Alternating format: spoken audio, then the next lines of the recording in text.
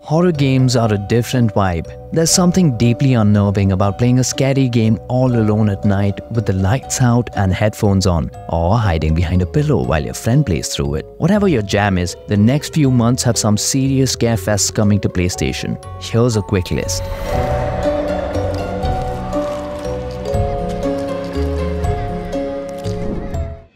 Zoochosis is an actual term used to describe the mental illness that captive animals develop. Taking that term up a crazy notch is Zoochosis, an upcoming mind-bending survival horror game. In it, you're a zookeeper fitted with a body cam who finds out that the animals at your zoo are sick from an infection. This infection is causing them to mutate into some horrifying stuff, man. I'm talking freaking giraffe with 8 legs and a detachable head kinda monstrosity. Your job is to survive this horrific infestation.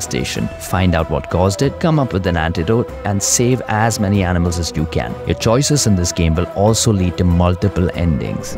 Until Dawn on the PlayStation 4 was amazing. Its remake aims to recreate the original's creepy yet campy setting with the sole purpose of making it more immersive. I'm talking improved environments both visually and audibly without changing what made the original so unique. Controlling the fate of a group of 8 kids in a story with choices that determine who's going to survive or die as you progress does sound interesting. If you're looking for a game that is both dramatic and spooky, the Until Dawn remake is your best option. This game is at its best when played with friends in couch co-op, since it's like being in your very own slasher flick.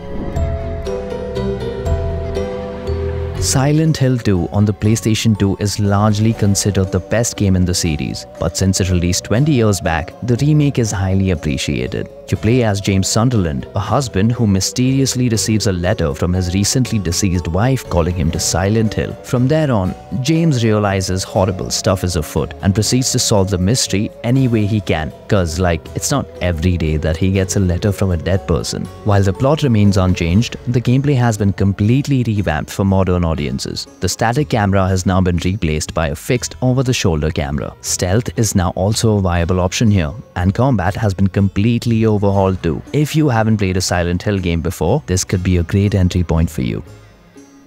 A Quiet Place: The Road Ahead is loosely based on the movie series and is set in the same post-apocalyptic world invaded by extraterrestrial creatures who absolutely hate sound. Much like the movies, A Quiet Place: The Road Ahead is a survival horror game with interpersonal drama thrown in for good measure. You play as a young girl who not only has to survive this hellish landscape but deal with her interpersonal issues and conquer her fears. If that wasn't bad enough, you will have to use your wits to navigate unnerving environments while trying to survive against a lethal foe. In silence.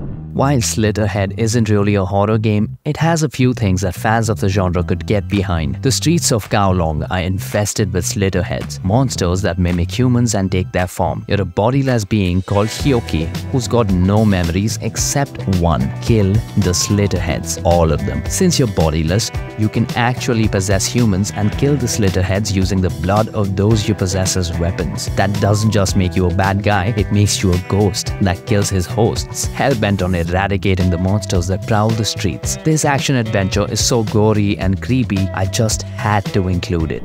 I've said this a few times before, but VR and horror are a match made in heaven. And now, we have a brand new single-player horror game set in the Alien universe that's coming to VR next month. In Alien Rogue Incursion VR, you play as Zula Hendricks, a former colonial marine who's on the noble mission of rescuing a former squad mate. Her quest naturally brings her to areas swarming with xenomorphs, but thanks to her training and the array of weapons at your disposal, you'll be able to fight back. Keep spare pants handy when playing this, because the xenomorphs in this game will not follow a fixed pattern of spawns. They can literally appear from anywhere.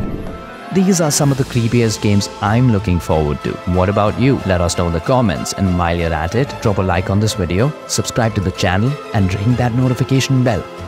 Bye.